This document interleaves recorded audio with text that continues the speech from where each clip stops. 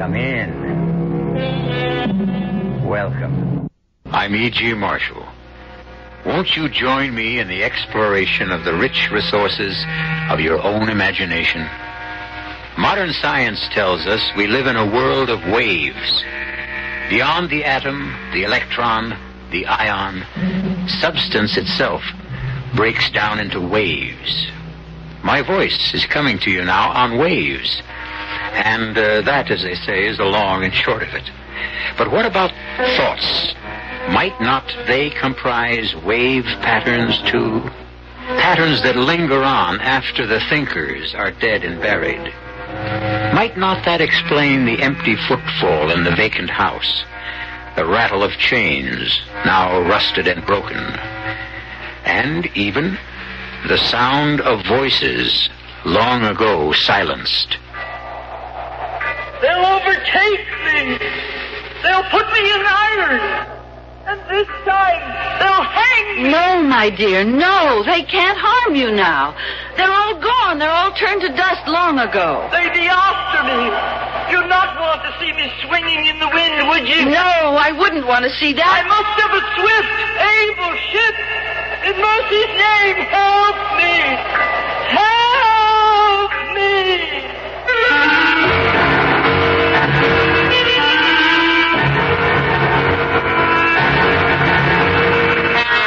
Our mystery drama, The Strange Voyage of the Lady D, was written especially for the Mystery Theater by Mary Jane Higby and stars Paul Hecht and Augusta Dabney. It is sponsored in part by Sign-Off, the Sinus Medicines, and Anheuser-Busch Incorporated, Brewers of Budweiser. I'll be back shortly with Act One.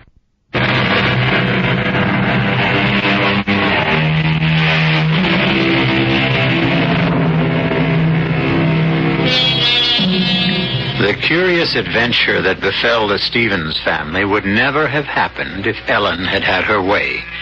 But Ellen was a realist, her husband Richard a romantic. And when did realism ever hold the line against the subtle persuasions of romance? It all began during a visit to one of those cruise-ridden, sun-drenched islands in the Caribbean. A friendly family disagreement was in progress, an old story. It's been going on now for 6 years. It's the one at the end of the dock, Ellen. There. Isn't she beautiful? Mm-hmm. Very nice. But you promised her, Richard, no more boats. Well, not until Susie's at least 16 years old. We'll never see a buy like this again. They're practically giving it away. Well, then there's something wrong with it. It's got dry rot. Not this ship. Come on, step aboard, Ellen. Richard, why do you start these things? You know we're not in the market for a boat. Oh, but this is such a jewel. Wait till you see the cabin. Plenty of headroom. A beautiful galley. Can I go aboard? Can I? I want to see. Oh, all right. But just one quick look. And be careful of your dress, Susie. Here, let me help you, Susie. There you are. Now, just look at this afterdeck. She's all white oak and cedar. And she's a motor sailor. You know, a lot better than an auxiliary engine. You can run just as well under power as under sail. There are 2 50-gallon fuel tanks below deck. Mama, look at this kitchen down here. There's even an oven. Really? Is there an oven? Of course. The ship is a real home. Ellen, what do you say we take a short run? I have the ignition key. The guy in the boatyard office said I could take her out. No, Richard, I've had it with boats. And anyway, the question's academic. Even if we bought it, we couldn't get it back to the States. We could sail it. Are you out of your mind?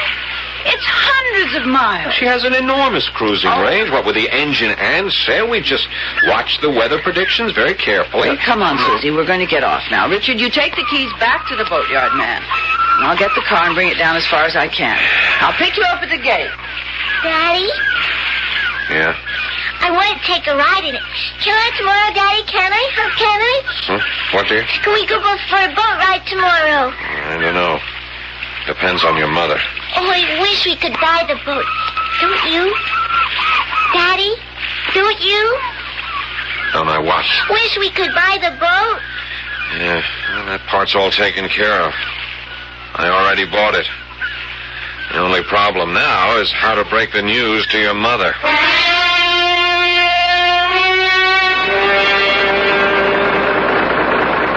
Now, Ellen, Ellen, you have to admit, this is the life. Look at that sea. It's like glass. It's too calm. I don't like the gray mistiness that's settling over everything. I won't feel good until we sight land again. Oh, it won't be long now. We were clipping right along when we had the sails up. See, that's the advantage of a motor sailor. When the wind died, we could switch right over to power and still maintain our speed. Except for that panicky half hour when you couldn't get the engine started. Yeah, just a little corrosion around the points. Bit of sandpaper fixed that. Here, Ellen, why don't you take over the wheel, huh? I want to go and look at the chart. Now, the first buoy we pick up is number 12. From there, we'll see a light. If we make it before nightfall, you can take over for a few minutes. Okay, Susie? I don't like this mist. You know where we are right now? We are sailing on the Spanish Main. The Spanish Main? That's right. These waters were infested with pirates in the old days. Blackbeard or Calico Jack. Richard, I think there's a fog closing in. Look ahead. Yeah. Well, just hold a steady course. We'll be sighting that buoy any minute now. Susie, go below and bring up my binoculars. There's a good girl. The visibility's not any too good. We can't be far from port. Oh, Richard, I hope we're not running into one of those awful pea soupers. Now, don't panic. Don't get Susie frightened. Here's binoculars. Thanks. Can you make out anything? Well, I don't see it yet. But we will. Tell me more about the pirate. Okay. Well, Calico Jack Rackham. They called him that because of the fancy clothes he wore. He sailed with Anne Bonny. There were girl pirates, too, you know. Girl pirate? Sure. Anne Bonny and Mary Reed. And from all accounts, they were better at it than the men. The fog's getting awfully thick, Richard. I've never seen one roll in so fast and the sun's gone. I'll take over. No, I can hold her on course. You keep looking for that buoy. We should have been in port long ago. Well, we lost a little time trying to start the engine. Are we lost? Of course not. I think we ought to start sounding our foghorn. Not yet. Don't you want to hear what happened to Anne Bonny? What happened to her? Well, the pirates all went to jail. They hanged poor old Calico Jack.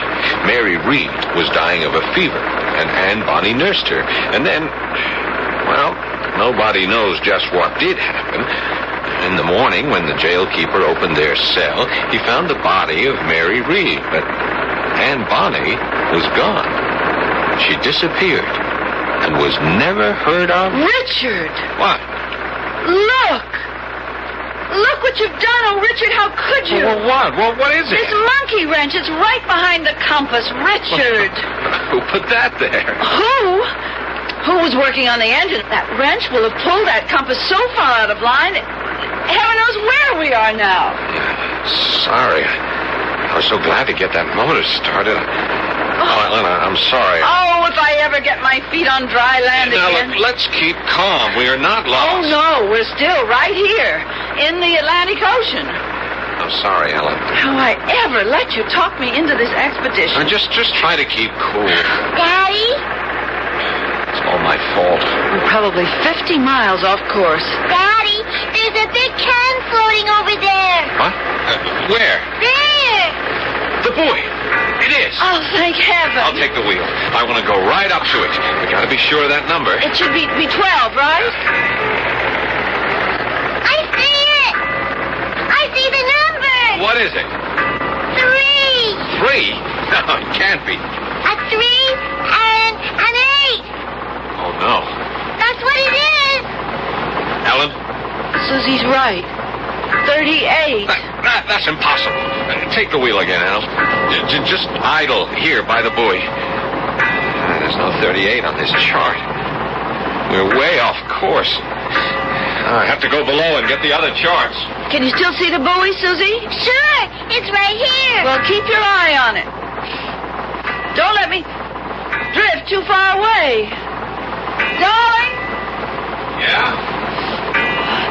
You're not smoking down there, are you? Good Lord, no. You know I haven't smoked in 10 years. I smell tobacco. So do I. What? Oh, well, let me get at the engine. Maybe there's a short in the wire. No, it's not like that. It's tobacco. Did you hear that? What? It sounded like Somebody laughed. ahoy! It's a ship.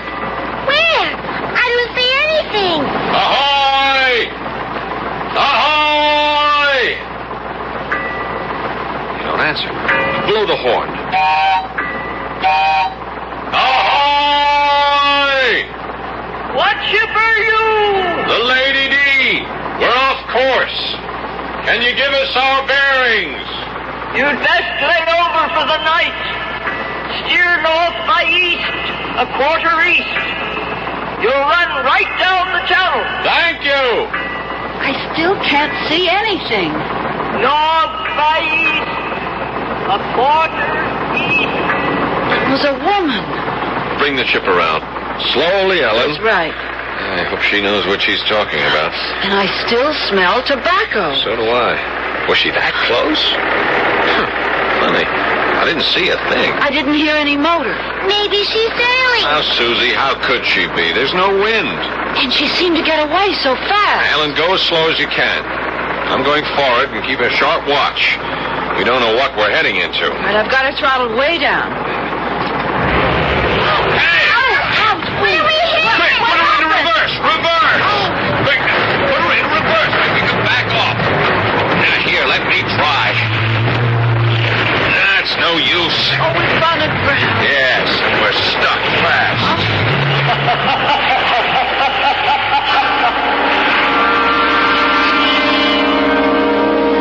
One of the most beautiful yet fearful tales that travelers tell is the Lorelei, the siren who sits on a rock, combing her long golden hair and luring unwary boatmen to their doom. But a siren who smokes tobacco? We'll learn more of this unusual temptress when we return shortly with Act 2.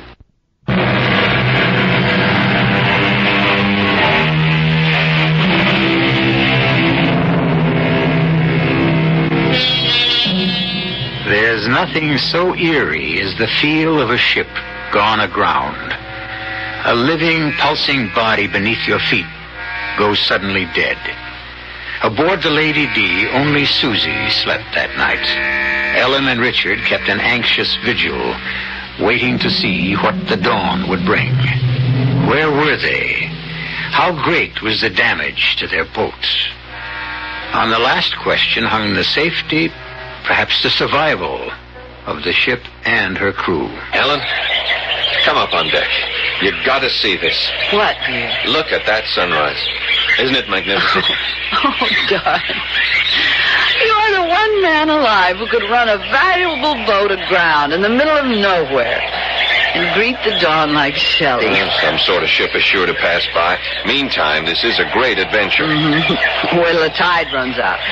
That'll be an adventure. This boat's going to roll over on her side. No, she won't. She's built like a sea skiff. They used to pull them right up on the beach to unload the catch. So, give us a kiss, Cassandra. Good morning, darling. Well, I guess I better go ashore and see if I can find a water supply on our desert island. Is this really a desert island? I'm afraid so, sleepyhead. And your father's playing Robinson... Richard, look. Yeah, if I'm not mistaken, here comes Friday. Hello! Good morning. Good morning. Good morning. You are it? What'd he say? I think he said we're early. Early for what? What island is this? Campbell's Island. Campbell's Island? Yes, mistress. I'm Campbell. Oh, how do you do, Mr. Campbell? I'm Richard Stevens. This is my wife. Good morning, mistress. And my daughter. Welcome. Did you say we were early? Yes, yes. Usually September come before she bring a boat. Who? The lady who smoked the pipe. A pipe? Yes, a long clay pipe. You did not see her. No. We smelled her pipe. Is Campbell's Island... I mean, is there a town here? How? Ho, ho, ho. Campbell, the only man here. Oh, we missed the harbor channel. Campbell's Island. I have no harbor. The lady said there was a channel. Oh, yes. Sometimes she say that. You mean she lied to us? Baby, she want your boat. Your boat, she nice. Oh, well, won't you come aboard? Thank you, sir.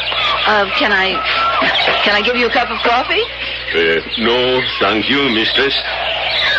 Oh, Your wheel. I like a good old-fashioned wheel to steer with. You pay a lot for that. Oh, the compass. Well, the ship's well equipped. This is the ship's bell. Brass. Must cost dear. You have a radio? Just a receiving set. Now, Mr. Campbell, about getting off the beach. You stuck fast, man. Well, if you have a boat and a tow line at high tide. No, man. My motor too small. Just a little outboard. I sail to the other island. Oh, there are other islands near? 8 hours to sail there. Could they send out a workboat from another island? Maybe. We have to fetch them. No wireless on Campbell's Island. You mean go in your little sailboat? Oh, no, mistress. You and the child must stay here. My boat is small. If I try to keep a big boat, she take it. You mean The lady with the pipe. Well, now, she has a boat. She ought to be willing to... No, man. Mistress Bonnie have no boat. That's the trouble. She look for a boat. All the time she look. Bonnie? Did you say Bonnie? And Bonnie? You know about her? Yes, but she died 200 years ago. That's what they say. Do you mean that we were talking to A ghost? Of course not, Susie. There are no such things. I talked to a ghost. I talked to a Susie, be ghost. sensible. There are no such things as a ghost. Your boat is stuck fast on Campbell's Island. For true? Wait. Yes, but... If the ghost, she don't bring you. How you think you got here?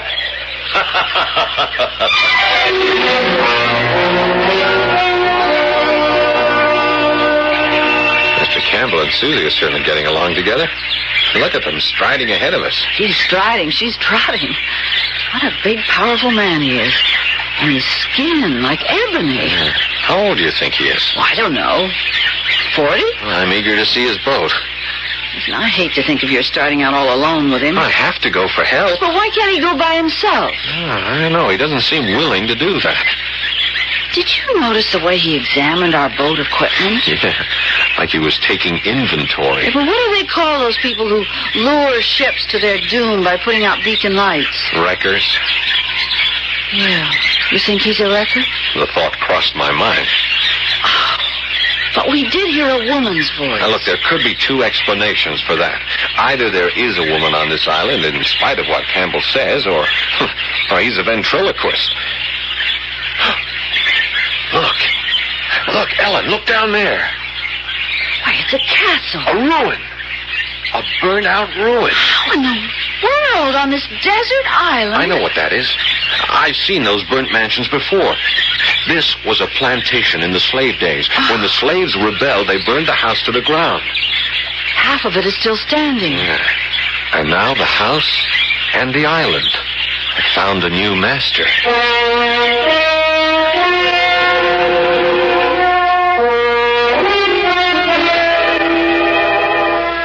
Welcome. You like a drink before lunch? Lunch? Yes, I give you a nice lunch. You like foie gras, caviar, potted shrimp, any kind of wine? Nothing, thank A you. vodka Collins would be just fine. Vodka Collins. Soon come back. Mama, Mr. Campbell says there's an ice-cold spring behind the house and coconuts and pineapples and Hey, look in the corner there. Cast bronze and enormous. A propeller. That's worth a lot of money. And that wheel, it's huge. Must have come off a schooner. What does it say on this plate, Mama? Duchess of the Caribbees. This one says Rita 2. This one is Morning Star at SS. What's this word? The SS Odyssey. Oh, Richard. Yeah. All of ships. Don't wreckers usually murder their victims? Now, Ellen, we don't know that he's a wrecker. You like my house? Oh, it's lovely. I have good life, man, since I learned to get along with Mistress Bonnie. How did you come here in the first place, Mr. Campbell? I was fisherman, hard work, no money. One night, she take my boat. I swim to this island. I see all these rich things here on the beach. So I come back in a new boat. She put that one on the devil's thumb. What's the devil's thumb? Big rock. The devil, he put his thumb up at low tide.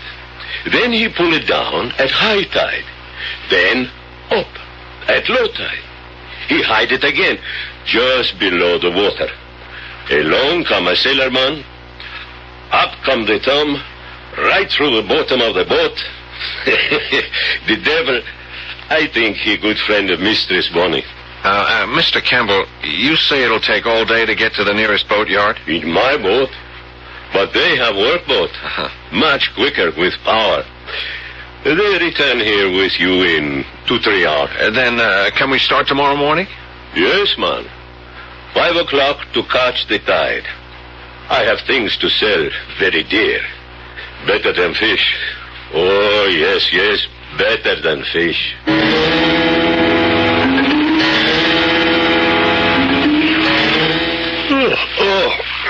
It feels good to stretch out. I'm exhausted. I was certainly glad to get back to our boat. Yeah. I'm afraid I'm too nervous to sleep, though I dread the thought of our separating tomorrow. When I think of you, all by yourself on the sea with that giant of a man, I'm so frightened.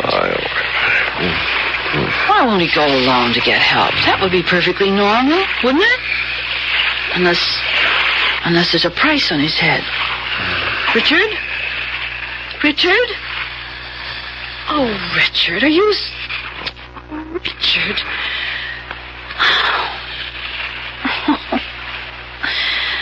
Oh, dear, I'll never get to sleep. She's a naval ship. What? Who's that? Over the side with you, lad. And mind, walk on cat's feet. Who's there? Tobacco. Aye, a good seaworthy vessel. Who's there? Who are you? Good evening, lady. I'm just admiring your ship. May I come aboard? There's somebody with you. I heard you talking. Aye, but they all ran at the sound of your voice. Men, a craven lot. Jack Rackham was the same. But Mary Reed stood beside me. We held off the king's men till our pistols were empty, and they boarded and knocked the cutlasses out of our hands. Mary died in prison, poor soul. She was with child. But that was days ago. Days? It was more than that. Perhaps. I've lost count of time. Will you join me in a pipe? No, thanks. A fine, soothing thing to sit on a ship's deck and blow rings at the moon. I've never seen such perfect smoke rings. Ghosts. Ghosts? Aye, the ghosts of wedding rings I should have worn. Calico Jack calls it that. A captivating man was Jack with his black, gypsy wild curls. They hanged him nonetheless. I stayed till Mary breathed her last, And then? What happened?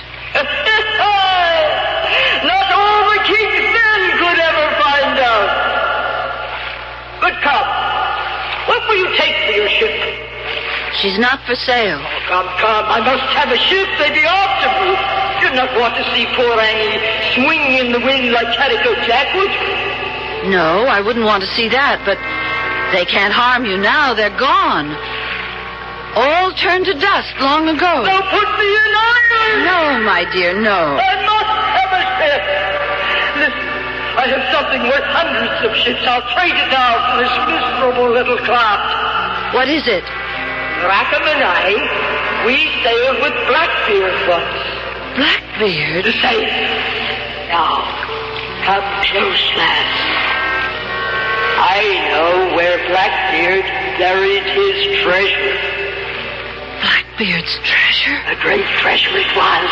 The booty from 3 rich Spanish merchantmen, laden with gold and silver. You have a map? A chart? No need. I know where it is. Come with me, lass. We'll slip out on the next time. Aren't you forgetting that you drove us aground last night? A good storm will set you afloat. Campbell says the big storms don't come till September. Aye, but sometimes they do. We'll see to that. So, it's a bargain. You'll sail with me. No, I can't. You'd abandon me then, betray me? No, but I must have a first. They'll be after me. They'll overtake me, and this time they'll hang me. In mercy's name, lass, help me. I can't. There's a great gulf between us, Anne. You're a dream, a figment. And when I wake up, I'll still be here, but you'll be gone. I can't help you because you're nothing. You're nothing but a dream. Anne? Where are you? Come back! Come back!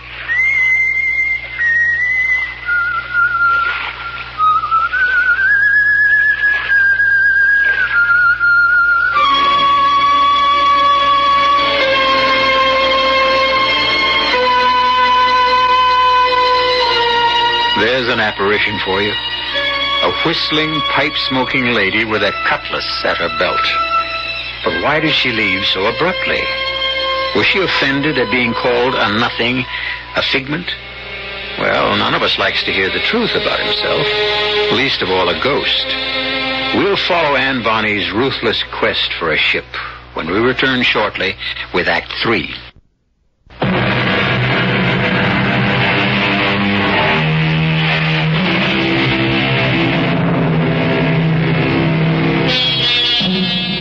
A spectral lady bent on seizing a ship, or a laughing West Indian intent only on gathering up the spoils.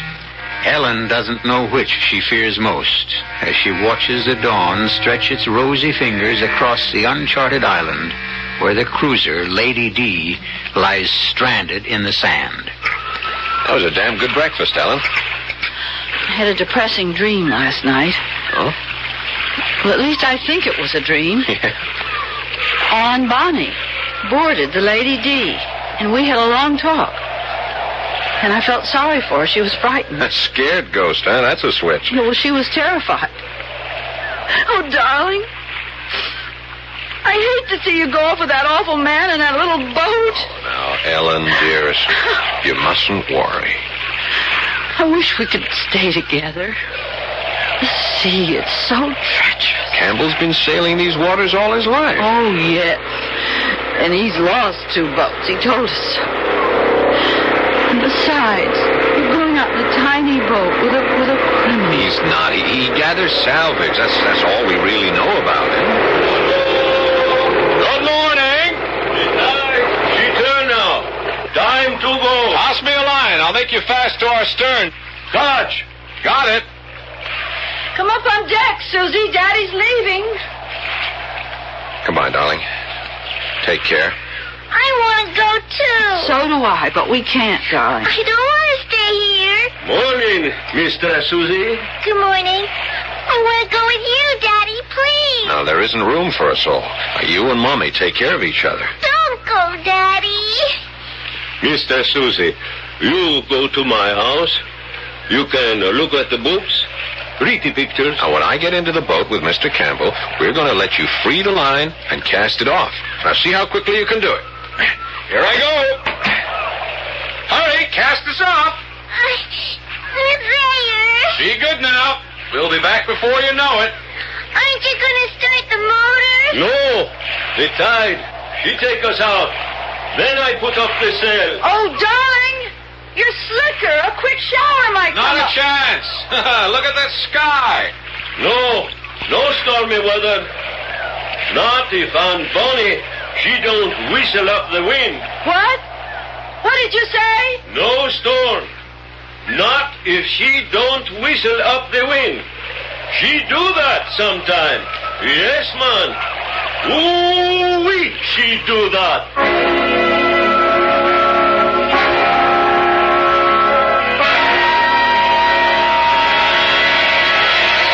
You stayed too long in Campbell's house, Susie. We should be getting back to the Lady D. It's still raining.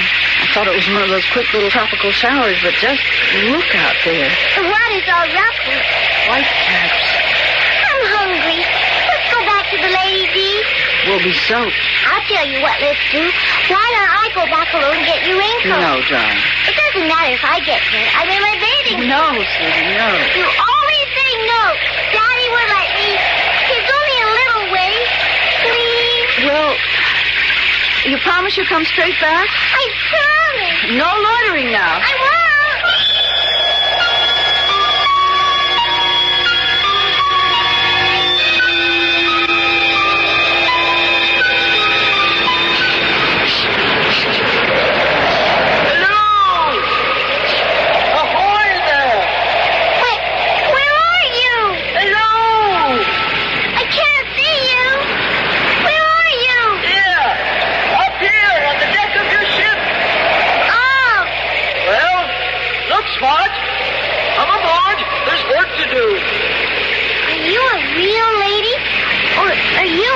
Lively, a full great tide is coming. The ship will float free soon. Oh, I'll go get my mom. No time for that. The wind's offshore and the tides are making. Mama will know what to do. Are you frightened? Will you run away and leave your ship to flounder? Oh, I'm not scared, but You'll have to step smartly to save her. I don't know how. Come aboard. I'm going to get my mama's raincoat. I promise. See there? What? She's floating free. But this great tide will drive her further up on the beach. Daddy put out an anchor on the beach. The waves will carry her up over the anchor and dash her to pieces on those rocks up there. Oh, no. But you could save her if you weren't afraid. I'm not scared. Then, up to the mainsail. I can't put up the sails. I'm not big enough. Ah, that's a pity. The ship is lost. Lost. But I can start the engine. Can you not? Sure, anybody could do that. You just turn that little key there. She starts right off. She's saved. Start her up. I can't lift that big anchor, though. Cast it off. Cast it off. Better to lose an anchor than a ship. Daddy says always start the engine first. Aye, aye. Captain. I'm too short to reach the gear shifting. I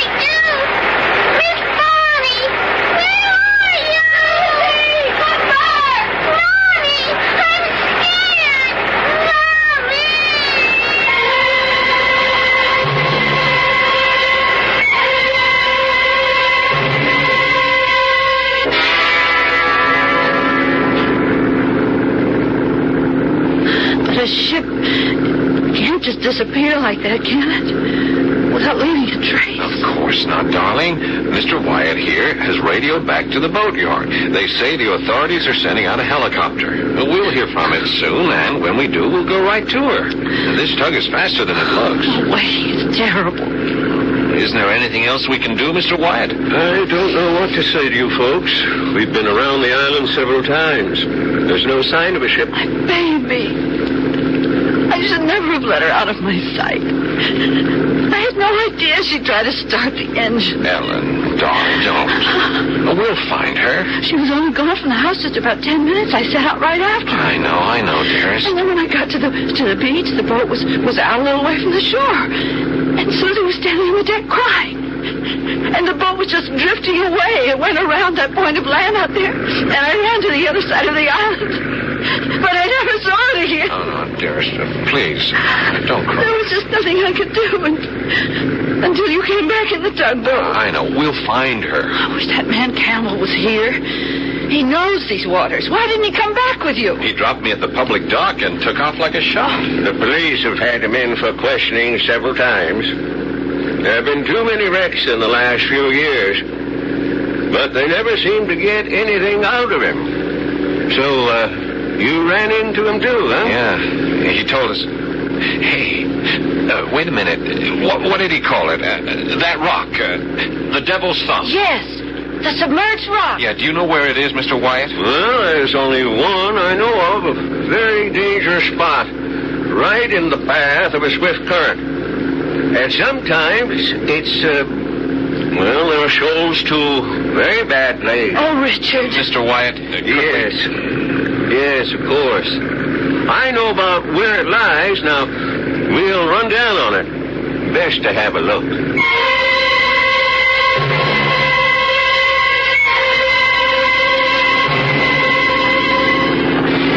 This is the tugboat Swallow calling Coastal Police Launch.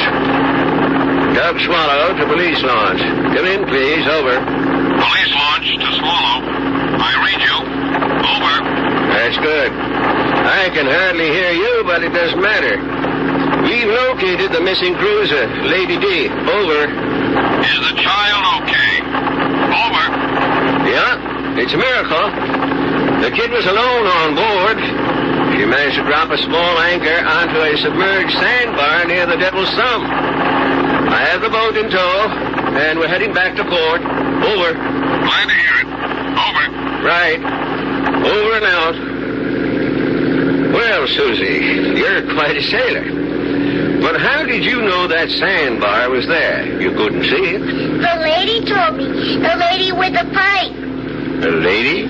She's not a real lady. She's a ghost. A ghost? Well, it's hard to We explain. don't believe in such things, of course, but... She went away for a while, but when I started to cry, she came back. A ghost? I'm sure there's some perfectly natural She explanation. said to put out a long, long line so the anchor wouldn't drag. Well, that was sound advice. But I don't understand. You see, Mr. Wyatt, I've been telling Susie these pirate stories. And I'd had a very vivid dream, and she heard us talking about that. You know how impressionable children are. Excuse me. Do you smell something burning? Something burning? Yeah, smells like tobacco. Richard. Mr. Wyatt, don't you think we better get both these boats back into harbor just as fast as we can?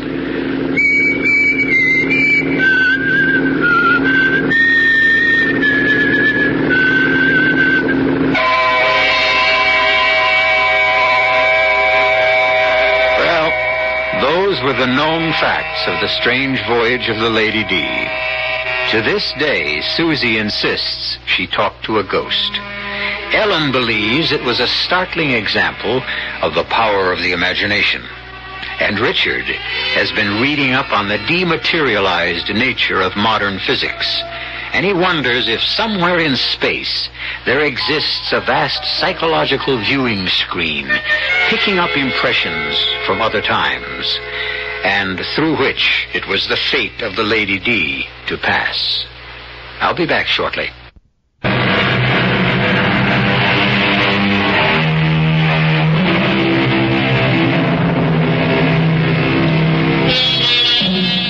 Now, a brief footnote to the story you've just heard. Among seafaring men, there is a belief, as ancient as the art of navigation itself, that when the wind dies down, a sailor may bring it to life again by the simple act of whistling. The mystery concerning the fate of Anne Bonny, as well as her life of piracy with Calico Jack, Mary Read, and the nefarious Blackbeard, is not legend. It is thoroughly documented historical fact.